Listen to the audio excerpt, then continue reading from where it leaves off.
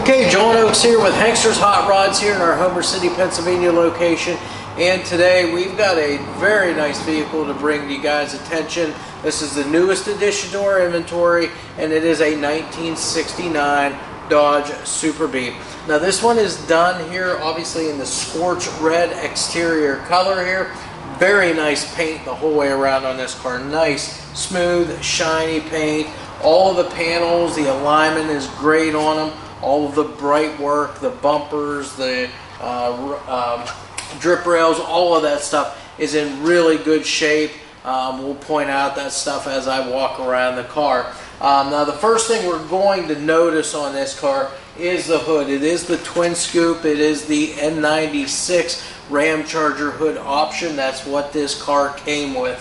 As you can see, the hood's in great shape. The twin scoops, 383 emblems on those scoops with the bright work, the molding on the front edge of those scoops, all in very nice shape. As we come back the car a little bit, the very next thing we'll go over is wheels and tires. Wheels on this car, we've kept with the kind of the factory look. These are the Magnum 500 style wheels here for this car. They are 14-inch wheels. They've got the beauty rings in the center caps, as you can see. And for the tires, these are BF Goodrich radial TAs, all in the Blackwall version here. These are 215/70 R14s up front, 235/70 SR14s on the back of the car. Also, now that we're back along the side of the car here, you can see the fitment, as I call it, here on the doors. You can see the gaps at the front as well as gaps at the back side of the door. Very uniform. Elevations with the quarters and the fenders are all right on with this car. All of your body lines are in alignment with one another, so everything looks great here. As far as accessories on the outside here, we do have the mirror over here on the driver's side, done in chrome finish, and the glass, all of that is in great shape.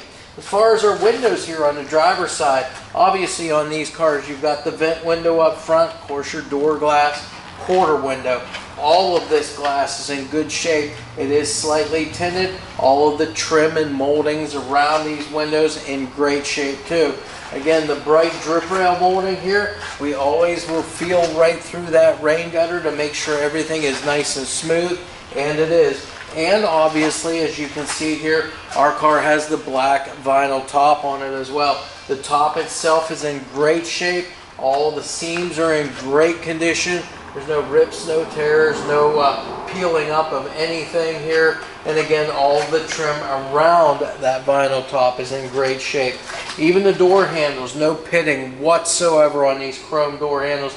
They are in great shape. Now let's go ahead inside the car.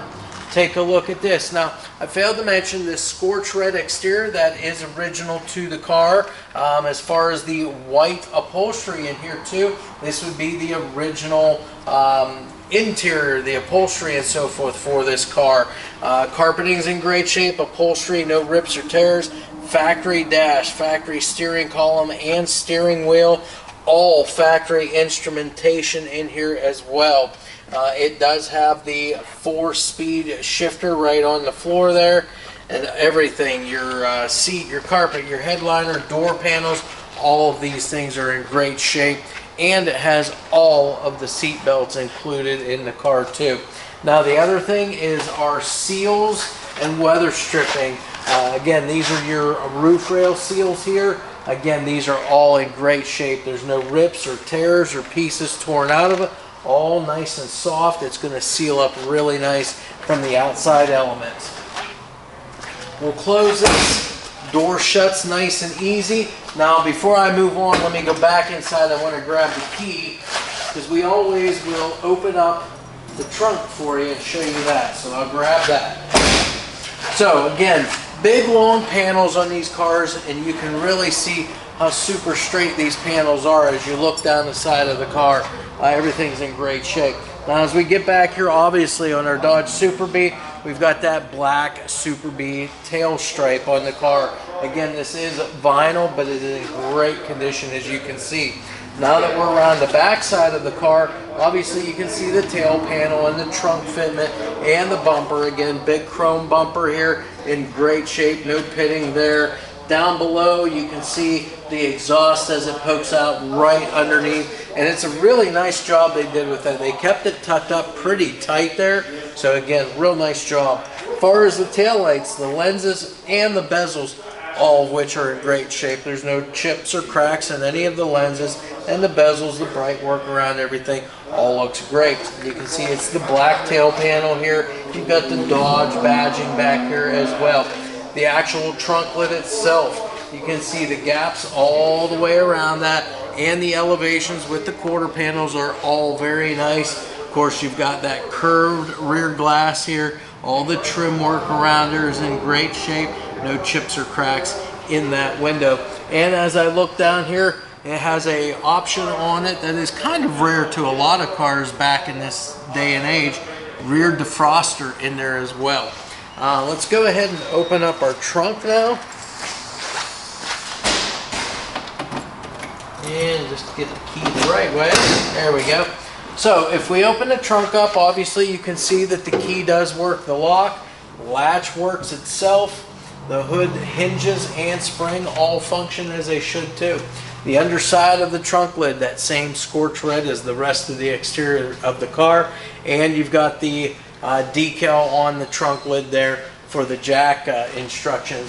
It has the little rubber bump stops underneath it there that help it fit nice and snug underneath here. Your weather stripping the whole way around on the trunk.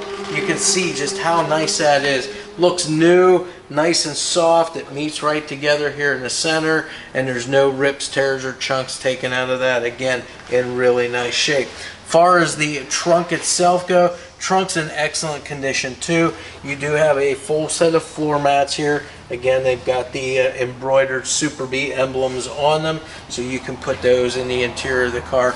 We always elect to leave them out just so we can show you the condition of the carpeting in the car. But other than that, the trunk itself is in outstanding condition. Nice little trunk mat in here. The rest of the trunk floor itself is in great shape too, nice and solid. We'll even go over that when we get to the underside of the car.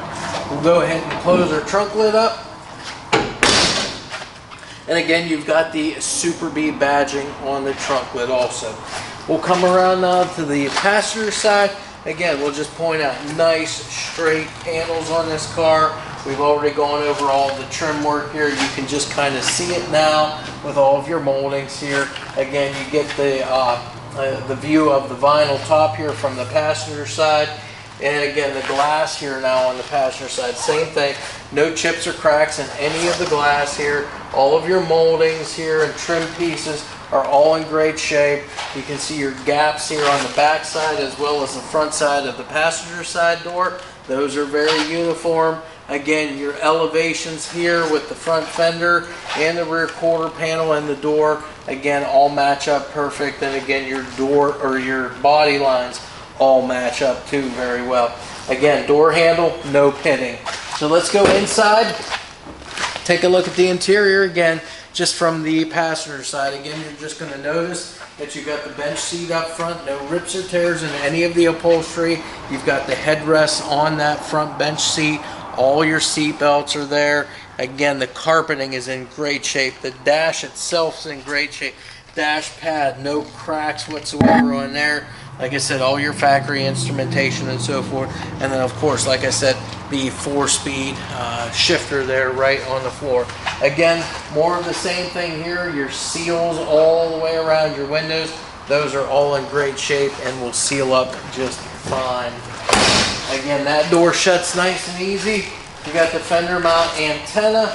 Again, you can see the matching 383 emblem on the scoop on this side. And that brings us around to the front of the vehicle.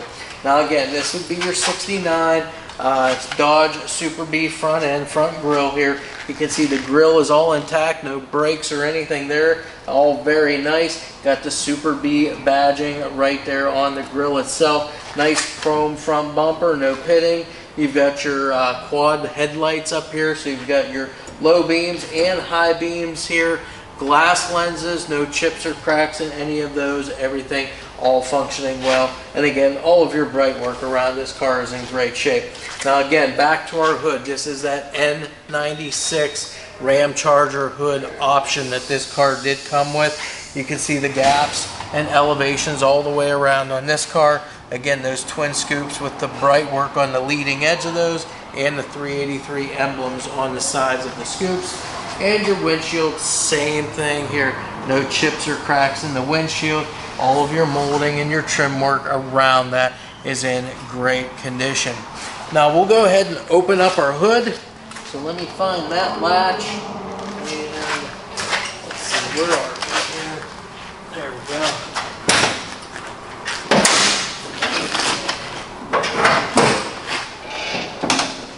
Okay, so now that we've got the hood open, again, you can kind of see the decal work for that Ram Charger style hood. Again, the underside of the hood all painted that same scorch red as the rest of the car. You've got all your rubbers here and stuff for your hood to seal up nice. Again, all of that stuff all intact. Even the seal around that Ram Charger air cleaner seal, all intact and in great shape. Now, as far as the engine compartment itself, again, having the same color on the engine bay is the way that these Mopars were originally back in the day. So again, you got your same color, the scorch red engine compartment here. That's your inner fenders, that's your cowl. As far as the motor goes, let's go over that now. This is not the numbers match motor. However, this car was originally a 383 car, 4-speed car.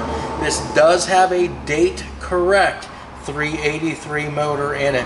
As you can see, it's got the factory style air cleaner there. Underneath it is a Carter 4-barrel carburetor. And then it's got the stock cast intake manifold and stock cast exhaust manifolds. Of course, you can see the painted valve covers. You've got your breathers on there too. Slightly upgraded ignition system here. It's got the, still kind of got the point style ignition, but it's been upgraded to the MSD superconductor 8.5mm plug wires, along with a Petronix Flamethrower coil there to help deliver a little hotter spark to the engine there. Now, as far as accessories on the motor, we do have power steering on this car. We've also got power brakes, and those are disc brakes on the front, drum brakes on the rear, just factory style stuff there. And again, it does have the parking brake option all plumbed and all hooked up and functioning as well. Stock style radiator with the shroud, a 7-blade non-clutch fan on the motor there to help with cooling purposes. And again, off of these exhaust manifolds is a full dual exhaust on this thing all the way out the back, with those slash cut kind of rectangular exhaust tips back there. Again, everything looks very nice, and we'll show you that in the underside. Now, this does have the fender tag on it, so you're going to be able to look at all your codes there, see exactly what's there, what this car would have come with. Alright, so now that we have our 1969 Dodge Super Bee up on the lift here, we're going to go through this front to back as we do with all of our cars, and we're going to go over all the steering, the suspension, driveline, braking, frame, floors, wheels, and tires, and exhaust, obviously, while we're all underneath this car. So we'll go ahead and we'll start up at the front of the car, going over the suspension and so forth. So tying in the whole front suspension, you have your K-member up front. Now, the K-member on this car is in great condition. As far as the control arms for this vehicle, we've got the stock stamped steel components. So your upper and lower control arms, that's all factory stuff there. It also has the front sway bar on it. The sway bar bushings at the frame, as well as the sway bar end links here, the bushings on that. All of that stuff is in good condition too, just like new underneath here.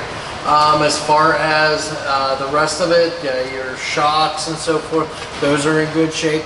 And as common with the Mopar stuff here, you have the typical front strut rods on the car, as well as the torsion bar front suspension.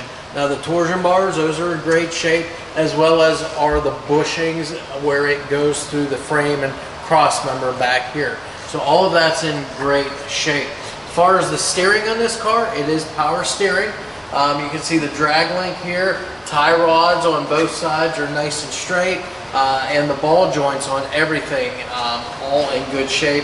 All have the rubber dust boot covers on them, so that keeps all the grease and all the dirt and so forth out of that joint. So again, that's all of your suspension up front. Braking on this car, power brakes. It's got disc brakes up front, drums on the rear, and that's all factory stuff for your brakes. So you'll be able to get parts for those anywhere that you go in for a regular auto parts store. Now as we come in a little bit here towards the center, let's go over our drive line next here, and then once we get to the rear of the car, we'll hit the rear suspension. So with our drive line, this is a 383 cubic inch Mopar motor. Now it's not the numbers matching motor, however, it is a date correct 383 cubic inch Mopar engine, and as originally equipped, this car did have a 383 cubic inch motor. Behind that is the 421 new process 4-speed manual transmission. Again, this was an original 4-speed car, so all of this falls in line with one another. The oil pan as well as the transmission, all nice and dry here from what we see underneath the car. The flywheel, you got the cover on it here, so that's going to keep anything from bouncing up and maybe chipping a tooth off of that flywheel. As we come back here a little further, of course, you've got your transmission cross member, and of course the mount here for the tail shaft, all of which is in good shape. Back here at the seal for the rear of the transmission, that's nice and dry where your slip yoke slides into it. No leaks or drips that I can see there. Of course, your drive shaft is balanced. That's going to eliminate a lot of vibration in your drive line. And then the rear, this is the Mopar 8 3/4 inch rear. The center section here is a Sure Grip third member, and it has a 390 gear in it. Now as we slide out to the sides to go over the suspension, you're going to notice this has the multi-leaf rear suspension, just a set of regular gas charged shocks here. Again, we've kind of just brushed on the braking system, but it is drums on the rear, and then it does have all the cables. Everything is all hooked up and functioning for the emergency brake or parking brake. Now for wheels and tires, it's got the factory style Magnum 500 wheel on this for the Magnum 500 rallies. It's got the beauty rings and the center caps all on them, all included. Like I said, 14 inch. And then for the tires, these are all BF Goodrich radial TA tires. Now they did go a little different front to back with the sizes on them. We've got 215/70 R14s on the front, and then on the back we've got 235/70 SR14s back there.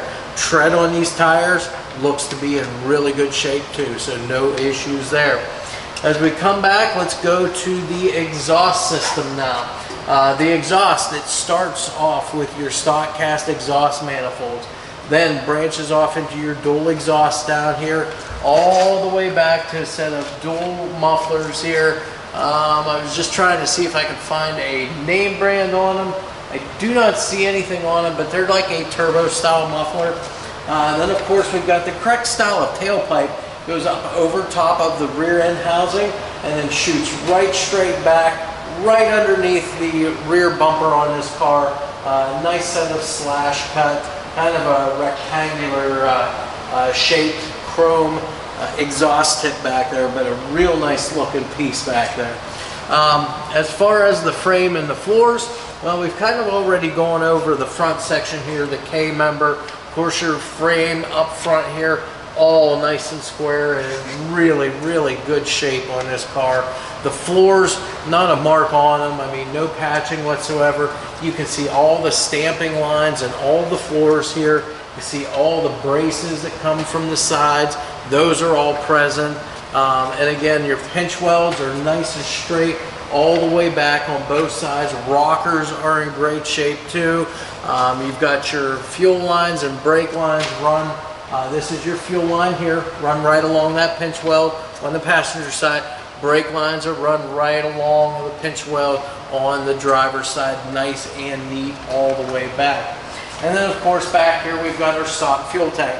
The fuel tank itself in great shape, no dents or dings in it whatsoever. The straps and all the mounting hardware in good shape too.